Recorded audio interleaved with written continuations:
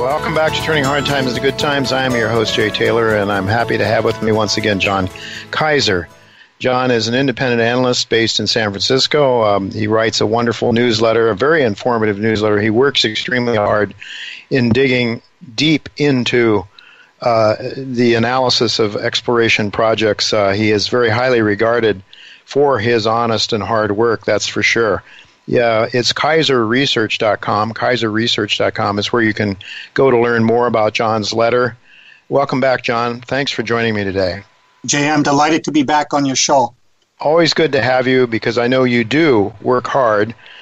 You do dig deep, deeper than most newsletter writers, I would say, that cover this space. And I think you have a lot of people that admire you for that. You know, we just listened to some of Brent Cook's views on his visit to Novo's gold project in northwestern Australia, and shortly after Brent visited the project, you also visited that very unusual project. Would you care to give listeners your take on this project and what the market is obviously, and why the market might be obviously very, very excited about it? Well, before I visited the property, I talked to Quentin extensively to get my head around how does this area compare to the Witwatersrand Basin. But what really opened my eyes once I got there was we looked at the Comet Well Purdy's Reward area. We could see the holes that the Fossakers had dug. We actually saw people finding gold nuggets and getting them out of the rock and bashing it open. But it was when Quentin took me farther abroad, and Brent alluded to it also. He was like, we went north of where all these Mount Roe basalts end. We went into where it's the greenstone basement, the 3 billion year old rock. And he showed me there these sort of remnant scabs of basalt, at the edge of which it was like little mole holes all around it where people had been finding these nuggets. And it was this sense that, all over the place they were finding it, where the stuff, where the beds weren't even properly present anymore. That's what opened up my eyes to the idea that this could be bigger than the Witwatersrand Reef system. And as Brent pointed out, it is different because the nugget sizes in the Witwatersrand Reefs, they're tiny, like 1 millimeter, really small types of nuggets, grains in that deposit. Here, we have those watermelon seed shaped and sized nuggets, sometimes even bigger. This is very different. And Quentin made a comment that's sort of stuck with me, and I think this is a key word. He thinks that this is the mothership region. And there may be a part of the Capval Craton, which is now missing, that was the equivalent of what we've now found with the Pilbara Craton, where if you go farther up the slope, you may have found something very similar, and that the gold that's in South Africa originated from something like what we're now seeing here in the Pilbara Craton, the sort of like the super primitive source of the gold. And I certainly subscribe to Quentin's theory about precipitation of a much higher solubility of gold in the very different water of the time, in the emergence of cyanobacteria creating photosynthesis in the shallows, changing the chemistry of the water by breathing out oxygen while the sun is shining, the tides coming in and replenishing the ocean water where the gold has been dissolved from the entire ocean, from all those smoker systems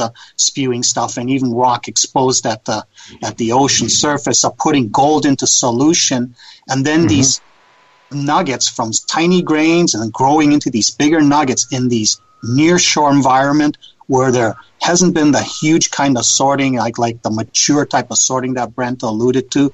We're in this near-shore, high-energy, immature environment where these gold nuggets grew, and probably, if you really wave your arms, eventually got farther eroded and pushed down into the Wits area of South Africa to form those deposits. And when I talk about, Wits 2.0, I'm not saying this is the same thing. Sure. Maybe if we go deep enough into the basin, the Hammersley Basin, we'll find something like the Wits, but I'm saying it's Wits 2.0 in the absolute massive scale, because that period, 2.7 to 2.9 billion years ago, that's the same sort of time frame as the cap valves Witwatersrand Basin, when this bizarre quantity of gold formed. Mm-hmm. Well, John, I believe you listened to what Brent had to say, and he voiced some concerns. He called paleo stream beds, if that's what we're looking at here, that it could be spotty. We might be seeing some things here and there. On the other hand, it seems pretty remarkable, as Quentin has said, that along 8 kilometers they're finding these watermelon-sized shapes and size nuggets. What are your thoughts? I mean, it's to be proven yet. I mean, these are really early days, obviously, but it is. And Brent acknowledges, and Quentin, in fact, it was really interesting a long time ago. Well, when this news first came out, I said to Quentin, "So do you think you found the Witwatersrand deposit you're looking for?" And he said, "No, it's bigger and better than the Witwatersrand deposit." And I thought, my goodness, that's some statement for a well-renowned, highly esteemed geologist like Quentin to make. But what sort of concerns might you have, John? Where could the market's gotten so excited about this thing? It's $1 billion market cap in Canadian dollars. What might go wrong here? How could we come up empty on this thing? Well, there's a number of ways this can happen. The standard interpretation for the Witwatersrand Reef is that this gold was sourced from the hinterland, traditional hydrothermally driven gold deposits, such as you see in the Timmins area and other places in the greenstone rocks, structurally controlled. This gets eroded, very acidic environment. The gold gets dragged through the tributaries and into the river systems, and then these big braided delta system get distributed into the basins. And ultimately, they have almost a pinpoint type source, such as the California gold rush fields from the Mother Lode, the Klondike. The fear is that this is where the gold actually came from. So what we're seeing at Comet Well, Purdy's Reward, is one sort of narrow spewing of gold from somewhere else. And then maybe like 130 kilometers to the east, there is the DeGrays area, where the Loudon's Patch, one of these scabs that I alluded to earlier, that seems to be covering this conglomerate bed. But from what I've seen from the distribution of nuggets that in that flat area where there isn't any more conglomerate bed, I think it is distributed over such a large area that a pinpoint traditional paleo type of source, placer type source, just isn't going to be the reality here. I think this is going to be very, very big. Where it can go wrong is that the gold just doesn't concentrate high enough to be worth mining. Sure, some of these things we can sort of strip mine at the surface and get the gold out, possibly where daylight's at Purdy's Reward and Comet Well. Maybe we can make a mine chasing it right to the border. But when you start going on to the 100% ground of Novo, then it starts going deeper, and you will probably have to underground mine it. Thankfully, the greenstone basement is very hard. The conglomerate itself is very hard. And this Mount Rowe basalt, or whatever basalt it is that's covering it, is also very hard. So we should have reasonably good mining conditions. But the grade, the average South African grade is only 11 grams per ton gold. If the nuggets are spaced too far apart to average out, so that it's at least 5 grams per ton, then we end up with something like Beaton's Creek, where you can get 2 to 3 gram gold, and you can open pit mine it and maybe make some money. So what could go wrong is the grade ends up just being too low. The third thing that could still go wrong is we never come up with a reliable way of measuring this. And if we cannot do that, even though this bed may extend for 50, 60 kilometers down dip, and Quentin, by the way, Novo has about 6% of the entire Pilbara landmass staked. Half of it is worthless because it's exposed basement greenstone where you're not going to find anything. But one of the things he's done is he's covered the shallower parts. If you go much farther south, where the iron companies own everything, they could conceivably be sitting on similar stuff if this precipitation event was the reality, was the cause, and it happened over this vast area, and there is in this sort of between 2.75 billion and 2.9 billion years ago, this gold all got created in this bed. But if they can't figure out how to measure it, nobody's going to sink 2,000 meter shafts down there to mine this stuff. So what Novo's doing now is really critical.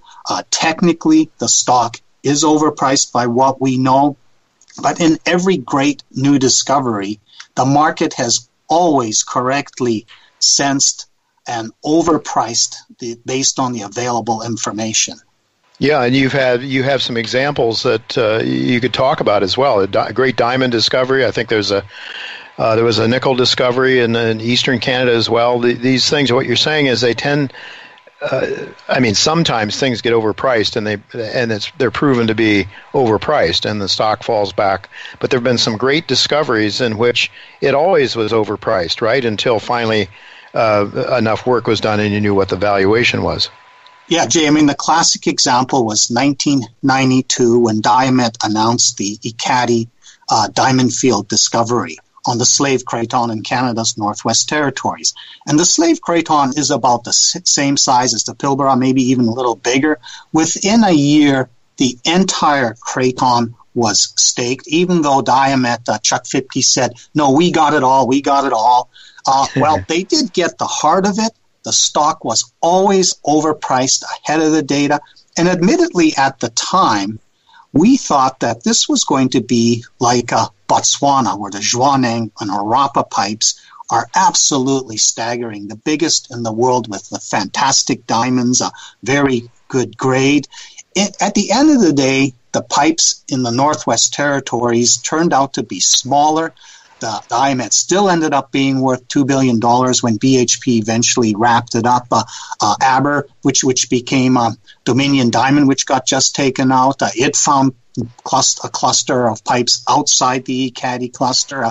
Mountain Province in De Beers found the Gaucho Quay cluster.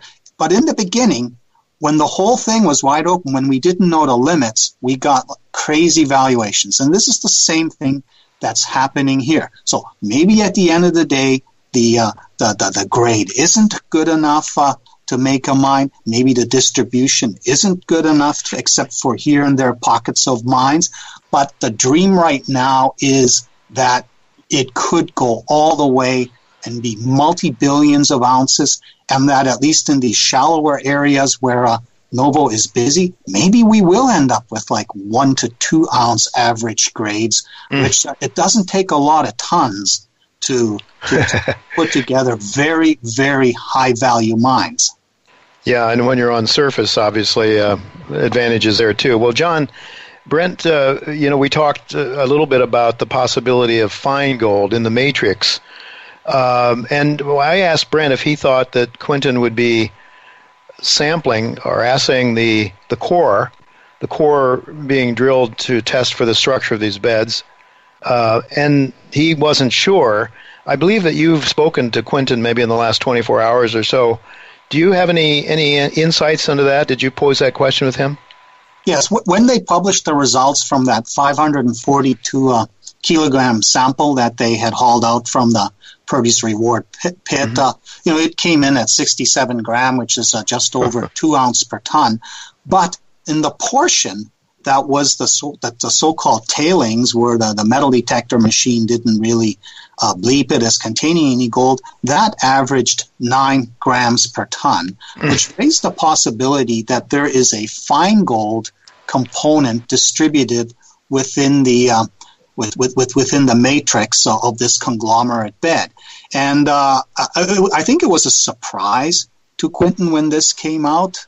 And at first he was cautious, and then I saw in their presentation in Denver, they were talking about assessing for the fine gold component. And that's where the scout drilling that is underway now, where they're stepping down dip to find out where exactly the beds are. People are hoping to get assays for that. And if there is a systemic fine gold component to this, if we're getting 4, 5, 6 grams per ton average just from these small diameter holes going in there, that could be kind of a marker for where is the mineralized bed present. And then you're still going to have to go in there with your 17.5-inch large diameter drill and get a bulk sample and assess it just the way you would a kimberlite dike for diamonds. But when I talked to Quentin, I think they've taken enough samples from different locations to get the sense that, yes, we do have this problem of erratic distribution of gold grain size. He mentioned that in some places there's no nuggets, but there's plenty of fine gold and they get good grade. In other places there's no fine gold and they get great nuggets. So he's, I think, at this point become cautious about being able to use small diameter scout drilling as a way of assessing the gold content of these beds. They've got 6 trenches going right now. They're going to collect a half ton to a ton of material. It's going to be shipped away to Perth to be processed with one of those Steiner machines.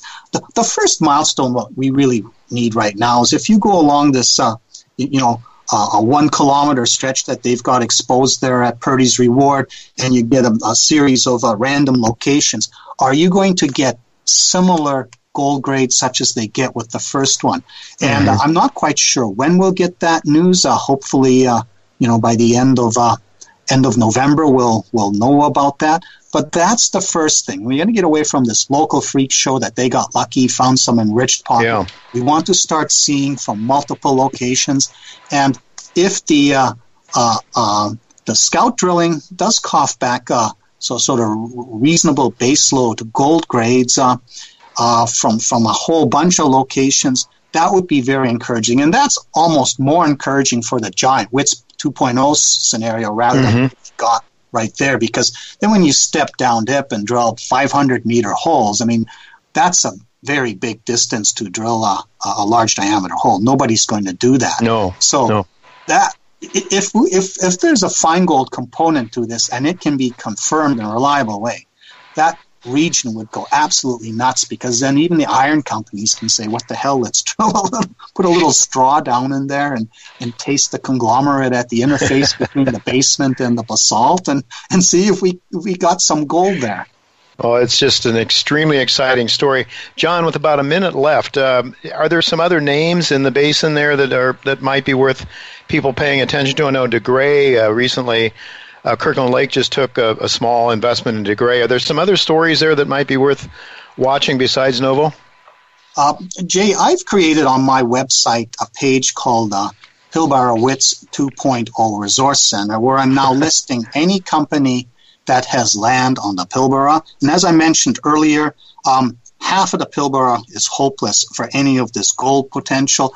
The data is so sketchy and unreliable that all I'm saying is go to this site, watch these, the deep digging that you mentioned that I like to do. I'm doing that now, trying to find out who actually has land that could be sheltering this conglomerate bed. And my focus is going to be ones which are closer to the edges, similar to where Novo is, where it's shallower. Because the deeper stuff, it's going to be a while before we have any mandate to go and spend money checking stuff that's 2,000 meters deep. So the rim of the basin, with preference to the northeastern part where the gray has and wander down there, that's the area where one should be focusing. Wander farther east toward Marble Bar and Nullagine, where Novo was before. I think that's remnant basin stuff. The good stuff, if it was ever there, has been eroded. And all right, John, we're gonna have to leave it go at that. It's KaiserResearch.com, right? That's where people should go. All right, Kaiser Research.